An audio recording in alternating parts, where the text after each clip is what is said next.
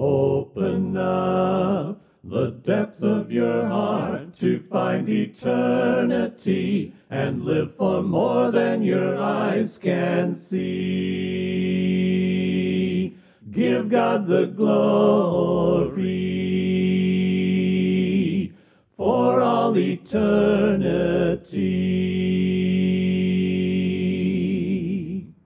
In our previous two videos, we went over 6 important rules for understanding Scripture that are actually rules for modern jury trials. If you didn't catch those, I'll make the first of those 2 studies one of the links at the end of this video. Now, we need to add 4 more rules that become necessary due to the very nature of law and communication. First, when the Bible assumes its readers correctly believe, then we must believe. The very beginning of the Bible assumes the existence of God, in Genesis 1:1. The Bible never tries to prove that, but assumes the reader already believes it to be so.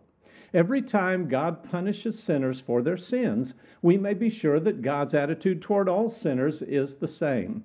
Every time God calls for sinners to repent, it is assumed that sinners are capable of repenting. We're not asked to doubt that. We are expected to already understand this fact.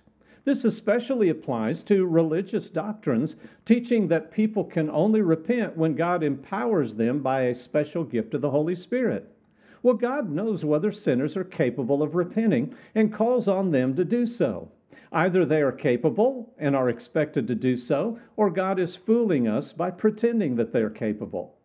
In addition, if a character is said to be in one place, he will not be in another place at the same time.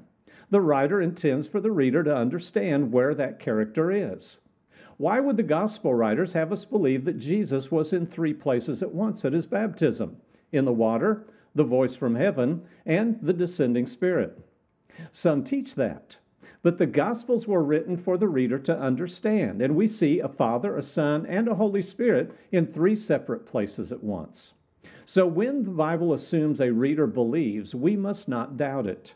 If I, as a reader, do not believe an assumed fact, for example, the existence of God or God's attitude toward all sinners, etc., then I don't believe the Bible to be true. I must either study the evidences of divine inspiration or abandon a study of Scripture.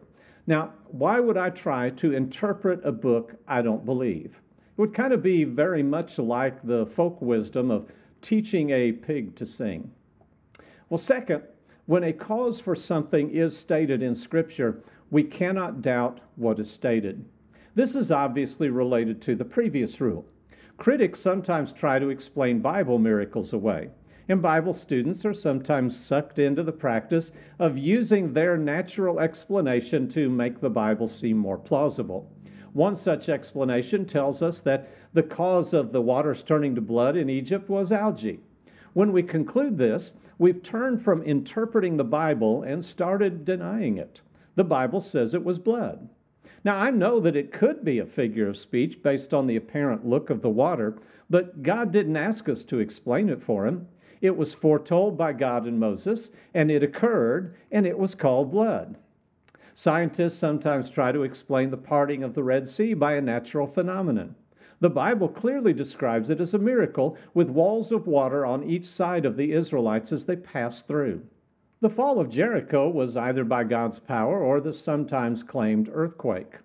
While interpreting Scripture, causes stated in Scripture cannot be doubted.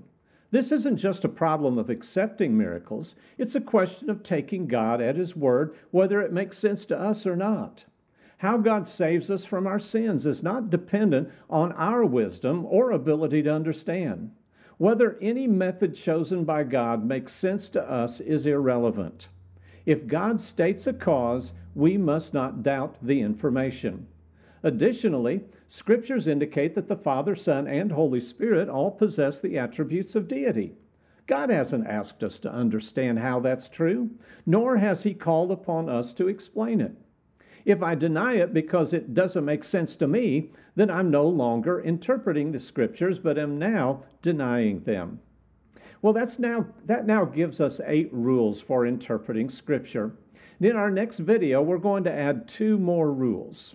I hope you'll join me for that study.